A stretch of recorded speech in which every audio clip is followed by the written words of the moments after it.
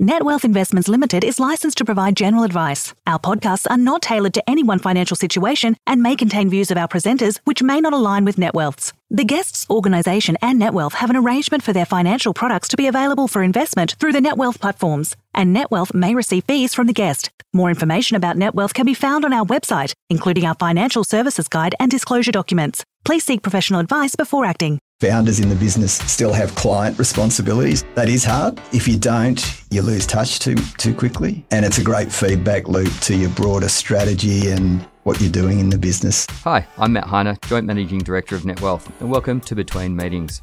In this podcast series, I chat to industry professionals and thought leaders on what made their careers successful and the opportunities and challenges they see on a wide range of topics as they relate to the delivery of advice and financial services. I hope you enjoy their unique insights. David, welcome to the show. Thanks, Matt. Thanks for the invitation. Looking forward to it. It occurred to me a couple of weeks ago that this is a conversation that we probably should have had a long time ago. Well, we have had a lot to do with each other over the years, and I guess mainly in a professional sense, you don't get to have these sort of conversations in that forum, do you? No, not at all, but really looking forward to it. I think there's a huge amount that we're going to cover today, but before we start, it's always good just to go back in time. For those of you that maybe don't know you as well as I do, how did it all start?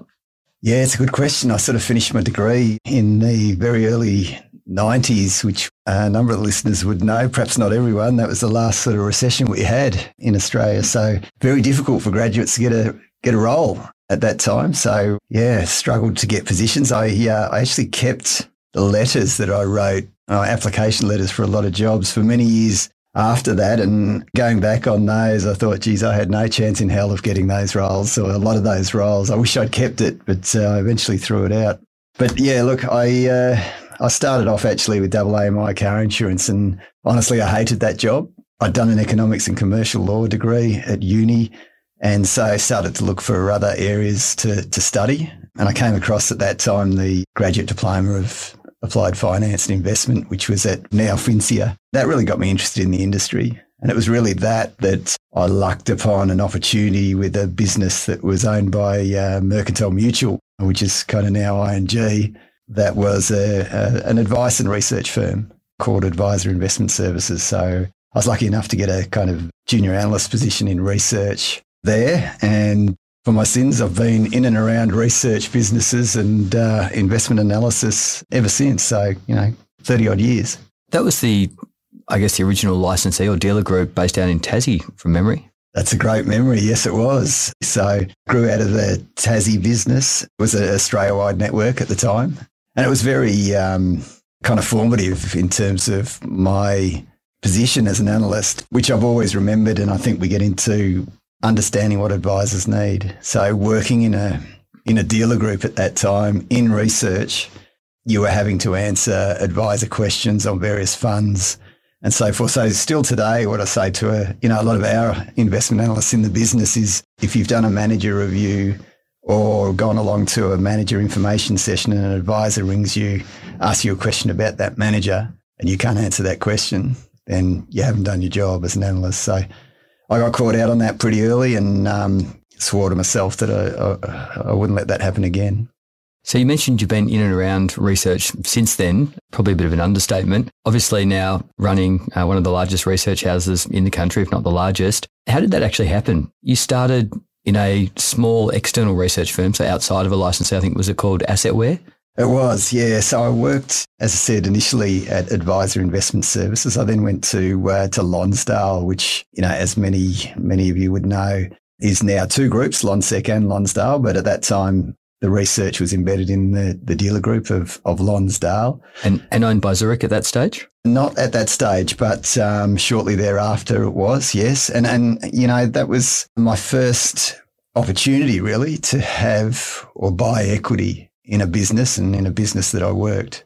So I worked for a guy called Otto Bachula at that stage, and Otto and a number of associates of him set up the Assetware business, as you say, and was a fourth shareholder in that business. So that was a great time, to be honest. Like, we were all very passionate about what we did, but the early days of that business was a group of guys of similar age that worked hard, but we had a bit of fun on the side as well. So yeah, that was a great time for that period of my life. And the sophistication of the industry back then must have been completely different to what we experience now. Very different, Matt. Yeah, as you well know. I mean, I think going back then and through the sort of 80s into the early 90s was essentially almost life insurance agents becoming financial advisors. And so many of those came out of the big insurance businesses at the time, being sort of AMP, National Mutual, as I said, Mercantile Mutual, Colonial Mutual, Prudential. A lot of these businesses don't exist, at least by name, anymore. So, as you say, it shows how long I've been in the industry. When you think about some of the names that you've just thrown around, it is pretty remarkable that many of them don't exist anymore. Are there any sort of stories or things you can think about from that time that were sort of telling of where we've ended up? Yeah, I mean, I think, I could tell a lot of stories actually about, reviewing fund managers over the journey, and you meet some, really interesting characters, some who are, excellent investors, but really pretty eccentric types of people. So I think probably one that springs to mind was, again, many of the listeners would remember Greg Perry as being the sort of guru investor at Colonial First State, who did a terrific job. And I remember in those days, we used to go in and, depending on the manager, actually spend up to, 2 to 3 days reviewing every asset class of that manager. We don't do that anymore. It's more by asset class. So we were in at Colonial First State and had done the review of their small cap strategy, which was managed by Barry Henderson came after Greg, and we asked Barry, do you manage the fund to a particular tracking error, or is that an outcome of your process? And he sort of said, did you ask Greg that? And we said, well, yeah, we did. And he started laughing, and he sort of said, look, Greg wouldn't know what a tracking error is. Well, that probably shows the purity of his investment style, but it'd be, I think, again, although managers don't necessarily manage themselves to tracking errors, they certainly know what they are these days. Absolutely. And having worked through that environment, how did Zenith, what was the impetus for Zenith? Why did you start it? It's interesting you should say that, because a lot of people sort of say, how's the business changed? This year will be our 20th year, Matt. So congratulations. I was reminded of that by our marketing manager the other day, saying, what do you want to do for the 20th celebration? So it's nice that other people remembered in the business, because I'd actually forgotten myself. But look forward to the invite. You'll get it. I think, at that time that, sort of David Smythe and myself set up the business, there was a move to model portfolios at the time. And there was a move to more constrained approved product lists. And a lot of that sort of came out of, if you think about the timing, 20 years ago was just post the tech media telecom boom, and that blew up a lot of portfolios. It actually blew up a lot of advisors' businesses, because too exposed to those metrics, which, shot the lights out for a period of time, but then came crashing down really hard. So, I think a lot of groups, and certainly insurers, required better governance, better compliance. And so we'd sort of seen that trend and started the business on the basis of that, which, as I say, 20 years later remains, really at the core still of what we do. And at the time, clearly you had a blank canvas as far as what it was that you wanted to build. How did you land on the business model at the time? Yeah, again, a question I get asked a lot. And I'll be honest, like the business model largely fell out of what we didn't want to do anymore. And what I mean by that is, we'd been research analysts for, probably a decade at that stage. And we'd come from, I guess, organisations that tried to review and rate the whole market and all products. I think when you try and do that, well, one, not all products are good. And two, you just spread yourself too thinly. So, there was a big issue, I think, in the industry at that stage, that advisors really didn't value research. And they didn't value research because it was pretty shallow, because it was spread too thin. So part of our kind of philosophy was, well, we really only want to focus on those managers and funds that ultimately are good and that advisors will use and investors will invest in. And so, again, that remains core of what we do. But of course, that universe has grown a lot over time, both through, the evolution of new platforms and people using new platforms and different investment menus, and, the continued growth in the number of both boutique and global managers that have, come into the Australian market. And when you look at the universe of funds that you research these days, sometimes it's the things that you say no to that can be as beneficial as those that you say yes to. How much pressure over time have you had to look at direct equities as an example, overseas funds, really expand the type of research that you're doing, and how and why have you resisted it? Yeah, so you do, of course. You get a lot of pressure from managers themselves to look at products that not always do we think they're good or worthy of being researched. As I said before, really just trying to focus on best products, the best managers, rate them accordingly and have them in client portfolios. Direct equities, we kind of felt, of course, there's a demand for direct equities by advisors. I think a lot about being successful in business is knowing, or the old sort of Clint Eastwood Dirty Harry quote of knowing a man needs to know their limitations. So, we didn't have an expertise in that space. A lot of the brokers are very good at research. I'd argue maybe not that great at portfolio construction. So it's just not a space we felt we had a competitive edge or advantage in. So if that's the case, don't do it. And what's the culture that you've tried to build within the business? I think, I'd actually be interested in your comments on this. As you said, we haven't had these sort of conversations necessarily, even though we've dealt with each other a lot over the years. But, coming from very small and humble beginnings, you really do build, I think, a collegiate team-based culture that's pretty flat. Mm. And of course, as time goes on and the business has grown and we've got sort of 100 odd people now, that's quite different, but we've been very focused on the people that we hire. Look, I'll be honest, along the journey when we were not at the start, but probably, the midway through that sort of 20-year time frame, we had a couple of hires that, kind of upset the balance.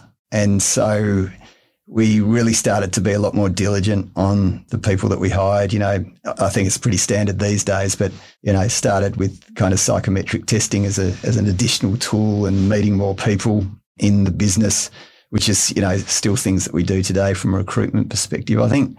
So that's really important for culture. You don't want groupthink, but you do want people that are going to, work as a team and work together. Not everybody, especially in a business of 100 odd people, is going to, even know each other well. And certainly not everyone's going to love each other, but you do need to work together. So that's something we've really been very, very focused on. And fortunately, touch wood, we've had low levels of turnover, good staff engagement. And I think part of that is just, trying to be transparent and honest with people and bring people along for the journey. So, shared vision and communicate that, kind of regularly. It is hard building a business, and you've clearly built a very successful and very big one. What are some of the other learnings that you think are worth sharing? A lot of people say, and I'm sure they say to you too, Matchy, I kind of admire your entrepreneurial spirit. And I kind of look at myself and think, no, I don't feel as if I have that entrepreneurial spirit. It's not, at the end of the day, and maybe it comes from being an analyst, I'm, ultimately pretty conservative. So I think one of the things is, I've been blessed with a good memory. That's been important from the perspective of learning what to do, from observing other people and other businesses, but equally learning what not to do. Mm. And I think some people miss that. Like, I've had other colleagues and so forth say, I hated that manager or I hated that CEO. I didn't learn anything. And I kind of push back on that and sort of say, well, no, we learn a lot about what not to do. And that's still really valuable learning. And so I guess I've sort of kind of remembered those things. Yeah, I think for me, probably a personal motto has just been persistence. If I look at kind of the things that have worked out best for me, both business-wise and even in personal life, it's kind of persisting at things. Mm. It's pretty trendy these days, isn't it, to talk about sort of, having agile business structure and, pivoting based on customer feedback. And I think, don't get me wrong, I think there's a lot in that, but you need a core vision of what you're trying to achieve. And I think too many people kind of waver from that if it doesn't work straight away. Mm. An observation possibly from afar is that you have always been very hands-on, and certainly you've come from being on the tools to now managing those on the tools. What have you found hardest about letting go or delegating responsibility? Yeah, that's a double-edged sword, isn't it? And I know you're the same, because I know, in various pitches, you'll still often go along and speak to groups. And I think your reason for doing that is the same, I think, as why I do it. Both myself and Ben Davis, who are kind of the remaining two partners or, I guess founders in the business, still have client responsibilities. And that is hard when you've got all the other responsibilities. I'm not going to deny that. But I think if you don't, you lose touch too quickly. And it's a great feedback loop to your broader strategy and direction of, kind of what you're doing in the business. So, as you say, to answer the second part of your question, I'm not going to lie. It has been hard at times to delegate. You always, not always, but sometimes think, you can do the job best. You kind of learn over time, well, one, surround yourself with good people and give them the latitude to do the job that you've employed them to do. Otherwise, you're not going to retain those people either. And often, certainly I have found a lot of those people do their job a hell of a lot better than, I ever did. Absolutely. It's always a good idea to surround yourself with people with MBAs. Exactly. Yeah.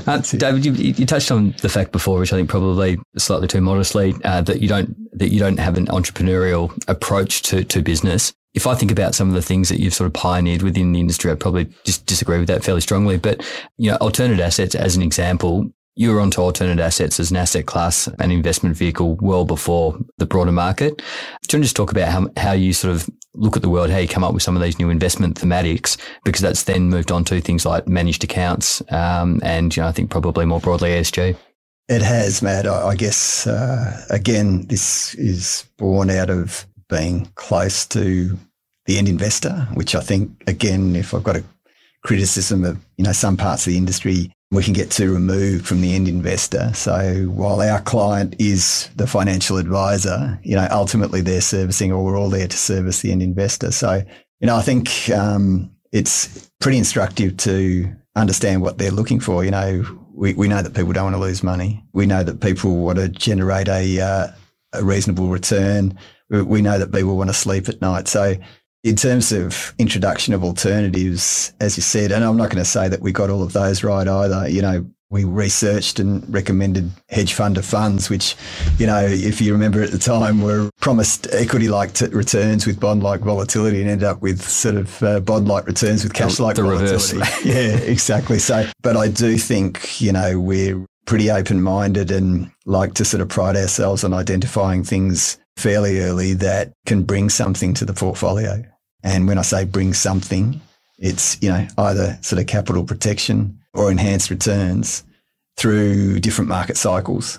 I say to a lot of the kind of younger analysts in our business, and as you mentioned before, I think, to be honest, if I was looking for a job in the industry these days, I'd struggle again because just, the level of academic qualifications that people come in with these days is outstanding. And you've got a lot of smart people that are in a hurry to progress their career. But, as an analyst and as an investment professional, the one thing you can't unfortunately rush is experience and seeing a lot of different market conditions. And as a fund analyst, reviewing managers in very different market conditions and in particular in times of stress. So periods like we've got kind of at the moment, or even prior to that, reviewing value managers in the decade-long bull market for growth. They're the sort of things that, you really do learn the most from a research perspective. Before we bring you the second part of this chat, a little bit about who we are.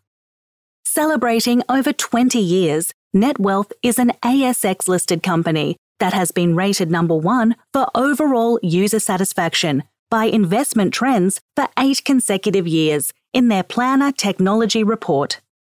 As the financial advice landscape changes, it's important to embrace new technology to enhance the way you run your business. With change comes your chance to innovate, explore new perspectives, and realise new efficiencies. NetWealth is here to support you on this journey by providing you market-leading technology, excellent customer support, and expertise to help your business thrive. Contact us today or visit the NetWealth website to learn more and get the PDS, which should be read before making a decision to purchase a NetWealth product. Products issued by NetWealth Investments Limited. So much of what you do, particularly now that you've moved into sort of the managed account space, model management, portfolio construction, is around education. Is that a part of the job that you enjoy? It is. I actually, just a couple of weeks ago, Matt, I enjoy actually presenting to advisors' clients. As I said, you've got to communicate that and what you do in a way that the layperson can understand. And again, I think that's really instructive in terms of, how you write research reports, how you write portfolio reports and portfolio updates and so forth. But it's more than that, as you said, like introducing new alternatives and so forth. You've got to, with the greatest of respect, educate the advisor as to what the strategy is, what it's going to bring to the portfolio, what they can expect from it, and in what types of market conditions will it, do really well, in what types of market conditions will it struggle. So I find, the educational aspect, as you said, is a lot about managing people's expectations. And so then if something does happen, you sort of say, well, remember, this is the type of market which we sort of said that'll struggle in, but it's generated fantastic returns also. So, yeah, the education aspect is something I very much enjoy. One of the big trends that we've seen over the last 5 or 6 years, and this has really culminated through managed accounts, is this trend to outsourcing the investment piece and for financial advisors and their businesses to really focus on the strategic and client management side. Interested to get your observations on that, but also how advisors or how you're finding the industry is interacting with their researchers. Are they still wanting to be involved? Are they riding shotgun, so to speak? Or are they really saying, look, David, you and your team specialise in investments. I'm going to leave it to you entirely? Again, you would see this, Matt, and being, a large provider of managed accounts, it's a bit of both, to be honest. I do think the first mover kind of into managed accounts tended to be those that want to be more involved. As you know, our business, and we've got sort of, a bit over 4 billion in funds under management or advice, however we want to talk about it from a managed account perspective, and a large proportion of that is customised. So having dealt with either existing clients or new clients that kind of had models, and moving into a managed account construct has been quite revolutionary for their businesses. And so they do want some involvement.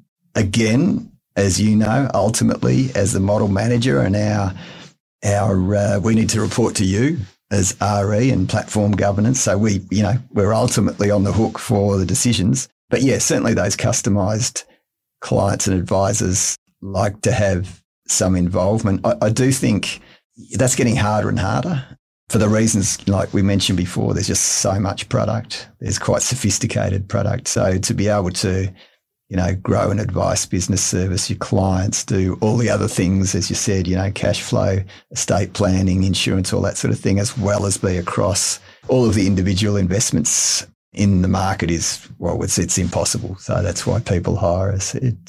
What's subsequently happened, as you know, is that I think now that we're, half a dozen years down the track with the managed account structure, advisors have, to go back to your point on education, they understand them. There's comfort.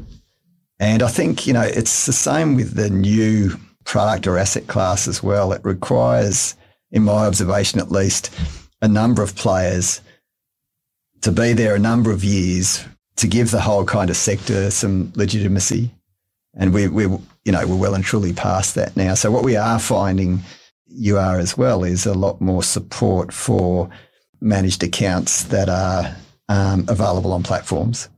Either the advice group is not big enough to have customised, or they don't want customised. They want that arm's length. So that's certainly happening.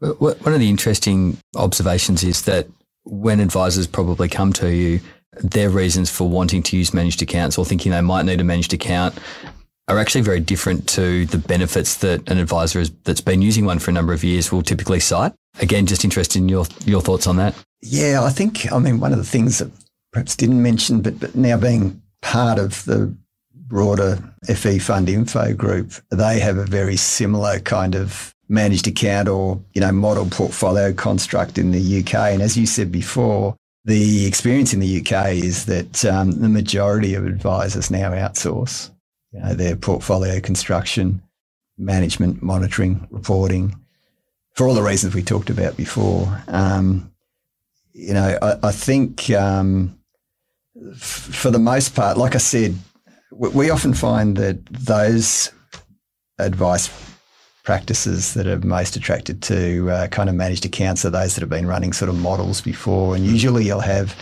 either a person, kind of responsible for that, but also half doing financial planning. It just becomes too much. So I think one of the things that perhaps they learn when they do have managed accounts, as opposed to models, is that certainly over a medium and longer term period, clients in the same or all in the same models have a much more consistent experience. Whereas, having to execute changes as and when clients come in for reviews and so forth, even if it's a kind of model portfolio, they're going to have very, very different experiences, even over medium and sort of longer term periods. So I think that's a real eye-opener for a lot of advisors, and it's certainly a lot more defendable from a compliance perspective. And have you seen a big increase in demand post the volatility that we've experienced over the last couple of years? Yes, we have. And again, I think that's, as you say, the period that we're going through at the moment where, people need to be, to use the word, kind of agile again in being able to adjust portfolios. Even if it's just, and I shouldn't say just because it's a very important and powerful way of investing, even if it's rebalancing portfolios, like the ability to do that in a managed account construct is like, light years ahead of, again, doing it on a paper-based model portfolio basis, or worse still, individual customised portfolios for individual clients. So I think with the exception of very high net worth practices with small numbers of clients, that really isn't a realistic business model in my view. Any advice for people or advice firms considering or looking at managed accounts? They need to be committed. Like, they need to be committed to the onboarding process. I know that your due diligence and that of the other major platforms is heavy, and it should be. You want to be, as do we, want to be partnering with serious advice businesses if they're going down that customised route. So there's a lot in it. As I said, there's the portfolio construction, there's the PDS, there's investment policy statements. They need to be aware of how trading and execution is going to work. There's a lot more in that than most advisors understand as well. So, don't even contemplate it unless you're willing to spend the time on the onboarding and due diligence process. And that, ultimately that you're going to use the managed accounts. So I think, as our business and sales team, we've got much better at understanding those businesses and practices that, saying, look, we want to have managed accounts, and assessing those that, will adopt them and move the money quickly. Excellent. Now, with everything going on in the market at the moment and the industry, what are some of the other things that you're thinking about and trying to solve? Well, you mentioned before, the whole sort of ESG, responsible investment. Yeah, let's face it, it's more than a theme. It's here to stay. It is interesting, like that'll be tested a little bit right at the moment for a couple of reasons. It's, I think, kind of easy in a way when returns are really strong for investors to say, I want my investments to be doing good things. When you're trying to protect capital and generate returns in a really, tough market, does that sort of dilute or test people's commitment to ESG? And I think at the margin that's probably right. The other thing, of course, that we've had at the moment is that ESG or responsible investment portfolios have generally underperformed, as opposed to sort of, again, I shouldn't use mainstream, but I guess maybe traditional portfolios because they've been underweight energy, they've been underweight alternatives, and, they've been two of the either sectors or subsectors or asset classes that have actually done really well. So there's been quite a big or material difference in the returns of traditional and ESG portfolios. I had a client talk to us a while ago about setting up some additional portfolios, ESG. I said to him, so by all means, we can do that. What do you want to call them? Is it ABC ESG or ABC responsible investment portfolios? And he actually said, no, neither. And I think this is a challenge that the whole industry is facing. And I said, well, why is that? And he said, well, I don't want to give the perception that what I've been doing over here is black. Now we've got the nice, shiny, polished white in terms of the ESG. So, there's clearly ESG practices will merge and are merging into mainstream. Will it always be the case that dedicated ESG funds and portfolios will evolve to a higher level? I'm not sure. But yeah, that's a kind of challenge, I think, facing the whole industry at the moment. So yeah, a couple of challenges, but as I say, clearly it's here to stay. And, the focus on, in particular, the two things we see being focused on at the moment is the climate change aspect and, carbon offsets and credits and so forth, and actually gender diversity. So they're the two big ones that seem to occupy more people's concern right at the moment. I think that's a really interesting point on the ESG and the reasons for underperformance. Sort of thinking that through, does that mean that when advisors and researchers and portfolio constructors are putting these portfolios together, that the timeframes actually need to be much longer, that a balanced portfolio or balanced ESG portfolio is not 0 to 5 years recommended, it's actually 0 to 10 because of the nature of the transition of many of these asset classes? Yeah, exactly.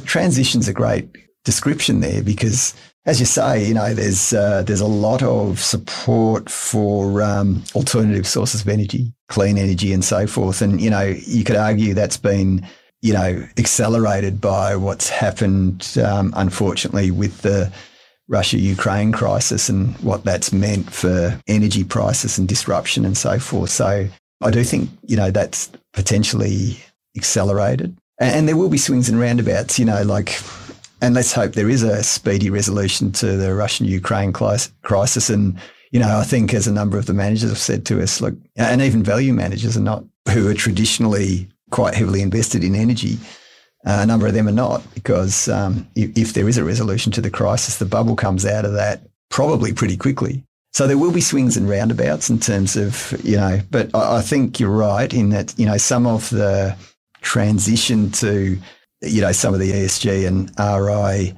best practice is not an overnight thing. It's going to take time. So certainly patience and long-term kind of investment horizons definitely required. One of the other challenges that we're struggling with a bit as a business and therefore I think probably the industry, I think everyone's aware of greenwashing and mislabeling and that's well understood.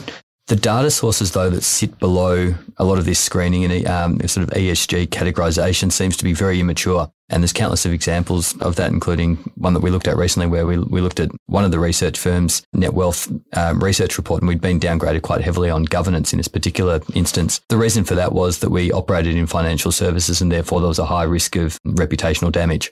Now, we tried to engage with that particular provider, got nowhere. It was computer says no style scenario. How can the industry actually evolve or ensure that the ESG data is actually where it needs to be and it's reflective of what's really going on in portfolios? Well, again, I think that's a good observation because there's a lot of subjectivity, that goes into ESG data and criteria. So, some things are measurable. Carbon and carbon offsets is measurable. Yes, it's still evolving quickly and, it's really probably the domain of the larger businesses and companies that are able to do that or have consultants or providers that are able to do that. But that'll certainly will be able to be calculated.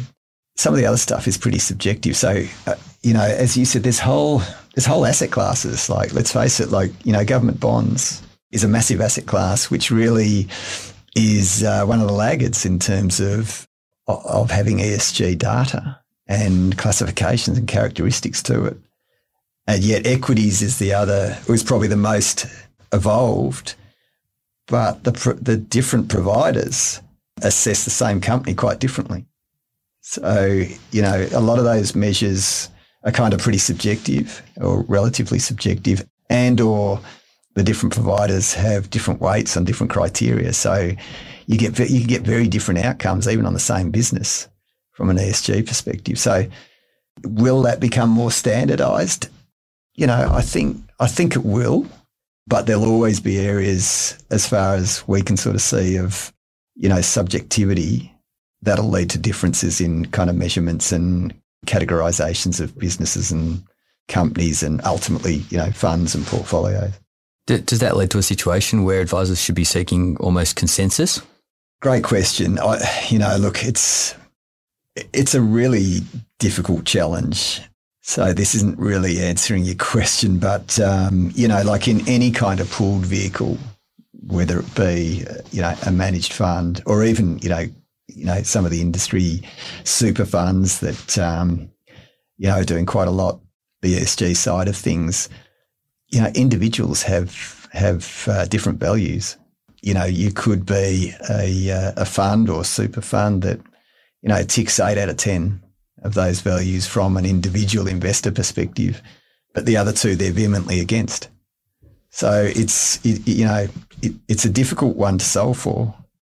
So I think we've built dedicated ESG portfolios from a number of our clients, and for the most part, that's satisfying that client cohort that's interested in investing that way. But that's going to need to evolve because the education and understanding by the end investor of the ESG criteria is going to develop pretty quickly as well. All right, we could probably spend another hour going down this rabbit hole. Another easy question for you, David. Retirement income. What are you doing in that space? We're honestly tinkering around the edges, to be honest, Matt. And I think for the most part, that's symptomatic of the whole industry. And again, that's, I don't want to assign blame, but, we do need greater clarity from the government, from Treasury, and real clarity around retirement incomes policy. And I think once you get that, you start to get some product innovation from managers. You get some portfolio innovation. I do think as an industry, we started to make some inroads on that, as I say, maybe 6 or 7 years ago. And then guess what else happened? Managed accounts arrived. And so that kind of took over. And that's been a great evolution to the extent that, for a couple of clients, I won't say a wide number yet, they have established their managed account portfolios. And as you know, at times of thinking, okay, we've got this kind of bedded down and nutted. We need some dedicated options for our retirement or drawdown clients. And so, that certainly has started to establish, but it's been a bit more evolutionary than revolutionary at the moment. And I think, we need that real clarity. We've got the retirement incomes covenant now, which helps, but I think we need more. David, unfortunately, we've run out of time. We've covered, as always, a lot of topics in a short period of time. You've been really generous with your answers. Thanks so much for coming in, and great to catch up as always. Thanks, Matt. Been a great chat. I need to interview you to get a lot of those answers from you. No chance. Thanks again. Thanks, mate. Appreciate it.